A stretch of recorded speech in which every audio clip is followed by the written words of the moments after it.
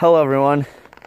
The reason I'm making this video is to show you how I put Buyers extendo wings on a poly plow. These aren't actually Buyers. I bought these off eBay for like 150 bucks.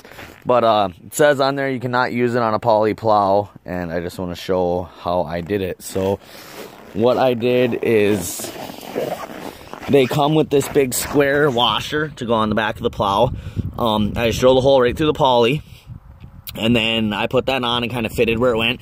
It actually lined right up with this metal brace down here, so I just welded it right to that. Then I just cut a piece of strap metal to fit in between the braces of the plow. I welded it to that. Then down there in the bottom, all the way down there, I just added in a little square piece for the bolt to go through for this bracket right here. The one bolt for the bracket actually did go through the original framing, so I wasn't really too worried about that, but that's how I did it. If you plow snow, you've seen wings, and if you look into it, wings for these plows are like 900 bucks, so this is definitely the way to go. Been plowing with it all winter. I haven't had any problems, so if you have any questions, just go ahead and ask me. Thank you.